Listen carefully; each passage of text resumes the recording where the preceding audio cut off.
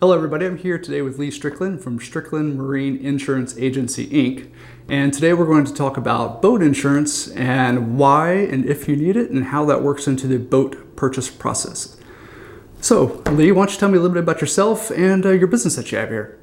Well, my father started his first insurance agency back in the 60s. He quickly made a lot of inroads in Charleston. And by the 80s, he had bought and sold or grown and sold a couple of agencies and had been writing most of the car dealerships in town. And by virtue of that, you know, a lot of car dealerships and whatnot, owners and contractors, they tend to have yachts. So he and I, you know, we were always hunters and fishermen growing up together. He's from Loris, and I grew up right here on James Island in Charleston. And so he and I did a lot of fishing and boating and hunting and whatnot growing up. So at one time or another, he had a sport fisher at pretty much every marina in town, fishing all the tournaments together. And we even ran charters together in the summers when I was in college. So in the mid-'80s, he just realized that there was a niche for marine insurance. Nobody was really specializing in it. It was less regulated, less understood, specialty in the marine in insurance. And so he got a lot of name recognition for professionalizing the recreational marine insurance industry and started to write marinas and boat dealerships and whatnot. So by the time Hurricane Hugo came around, he had most of the marinas around here insured. We started a new agency together, carrying on the family tradition as father and son, and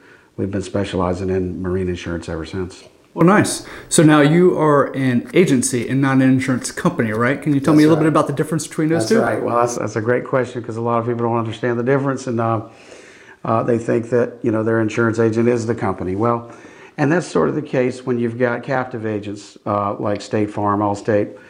The State Farm agent is only allowed to write with State Farm, and they truly are an agent of State Farm. With us, we're a independent insurance agency and insurance brokers. We're not a captive agent, so we're not tied down to any one insurance company. We do have direct agency contracts with various insurance companies where we do act as the agent for the insurance company, but we also act as brokers and go to wholesalers and even go to London and provide insurance from a variety of sources. We work with probably 40 different carriers or more, insurance carriers. And so the difference being between the agency, being us, and the insurance company, the agent, he collects premium for the insurance policy. He doesn't keep the premium. He sends that to the insurance company. The insurance company then sends back a commission to the agent for producing the policy. So we go through an insurance agency like yourself, and my boat sinks out in Charleston Bay. Do I contact you or do I contact the insurance company that you connected me with? Well, some insurance companies prefer that you contact them directly for claims, like Travelers, for example. They have a 24-hour claims line, and in some cases, say it happens over the weekend, it might be more expeditious for you to do that. But we always encourage our clients to call us directly, and we'll help handle the claim for them. We'll submit the claim.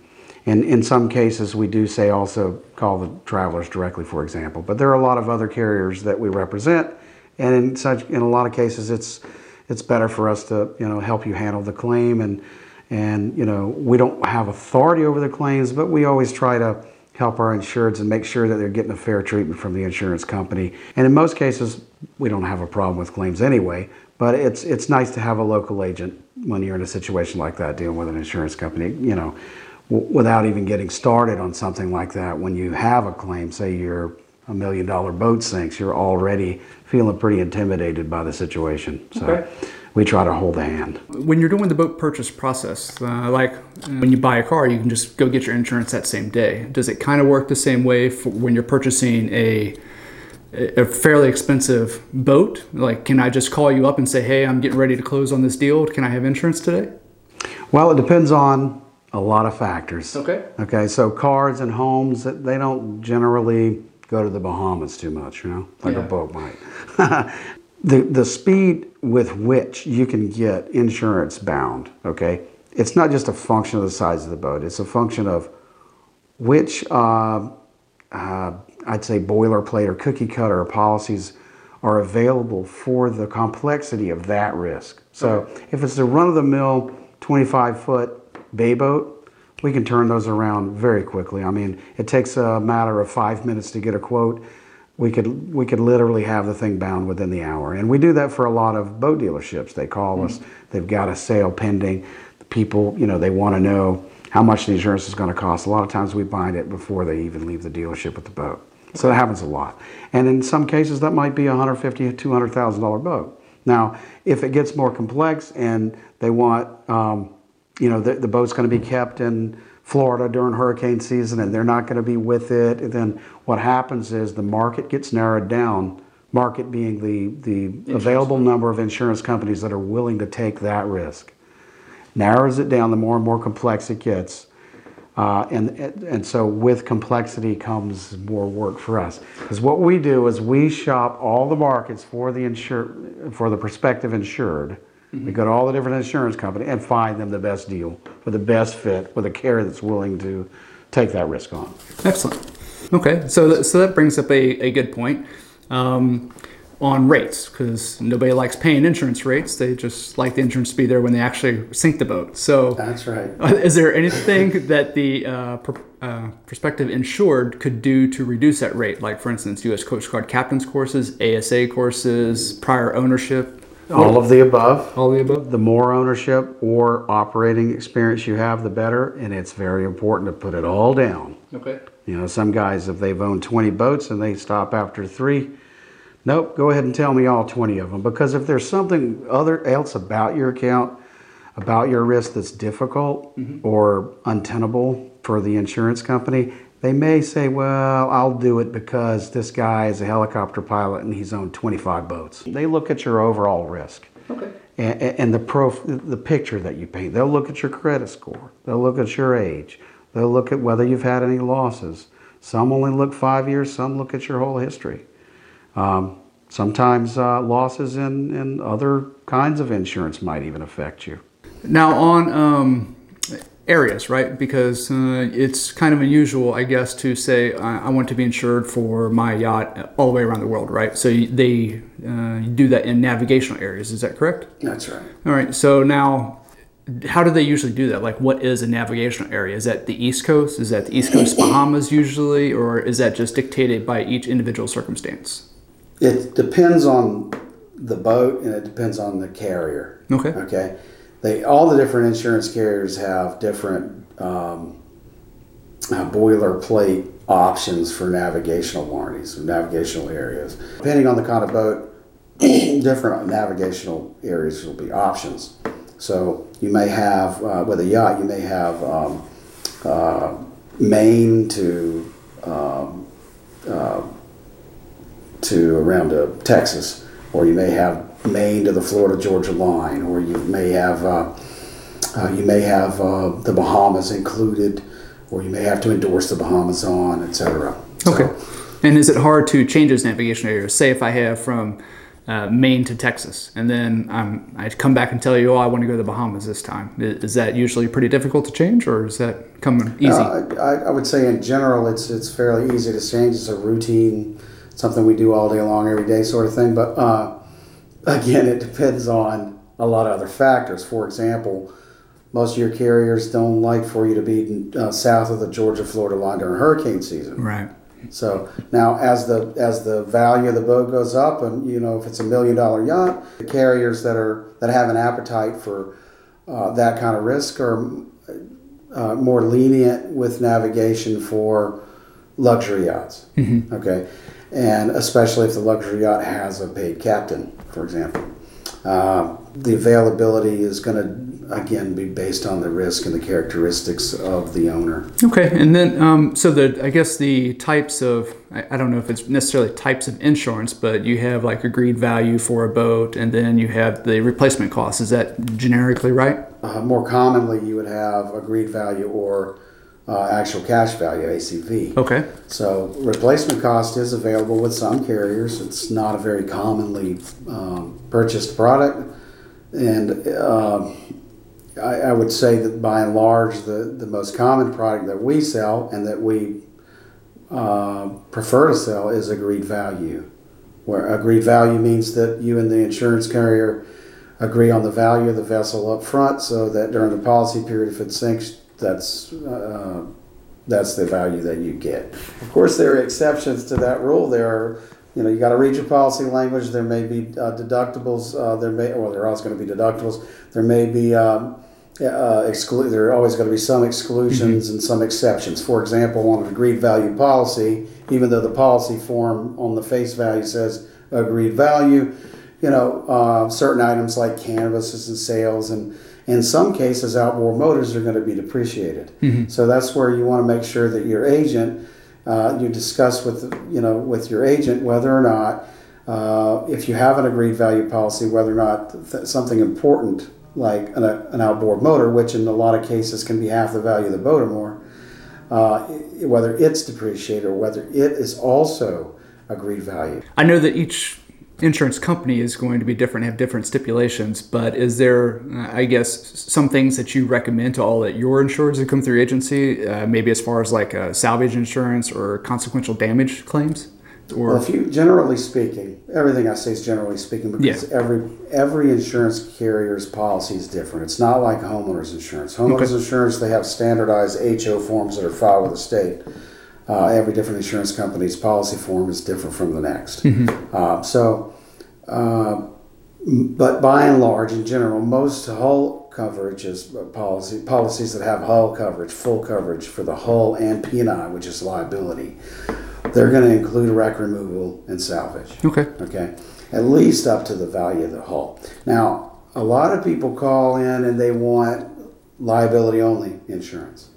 And what they may not realize is that in some cases, liability only insurance has a very low limit for wreck removal or salvage, or none, no coverage at all. And so we advise a lot of our marina clients, we insure marinas, to make sure that their tenants, who are boat owners, carry full, hull and P&I with full wreck removal and salvage. Okay. Yeah, that makes sense. I think I'd rather have it anyway myself, but I know that everybody can make that choice. Well, you'd be surprised how many people just want the liability insurance because they just want to, they don't care if they lose the hull. Yeah. But they don't think about all the other things they could get into. So, like if a boat sinks at a marina and there's no salvage coverage to remove it from the water. Yeah, somebody's going to have to pay to get that out of there. Somebody's going to have to pay, and the marina can't really insure somebody else's property in a space that they don't actually own, the water. So you were talking about hurricane season, for example, being south of the Georgia-Florida line. So named storms, how does that usually work? Is that just a higher deductible that normally gets placed on insurance, or does insurance companies dictate different things? The latter is the truth, and it's always going to be the truth without any question. It's always different. There are generally two different kinds of wind-related deductibles or storm-related deductibles on a boat policy. There's going to be a wind deductible. Okay? Now, if it just says it's a wind or windstorm deductible, that could be any kind of wind. Okay? But then there's a named windstorm deductible. And a named windstorm deductible is damage. It relates to damage caused by a storm that's been given a name by NOAA. Okay. Or the National Weather Service. So that sounds like a subtle difference, but it can be a substantial difference. Now, these days it seems like NOAA or NWS is naming pretty much every storm that comes along, a snowstorm, whatever it is. It used to not be that way. Yeah. So I guess the difference between windstorm deductible and named windstorm deductible, while it used to be a substantial difference, is becoming less and less substantial because they're naming every storm. Yeah, it seemed like they used to just name like hurricanes, and now it's anything over 35 knots they start putting names on it, I think. Yeah, well, some of the windstorm deductible language will specify tropical storm, hurricane, or nor'easter. Okay. And some will say a storm that's been given a name by the National Weather Service, or then your typical regular windstorm deductible doesn't specify anything, just windstorm.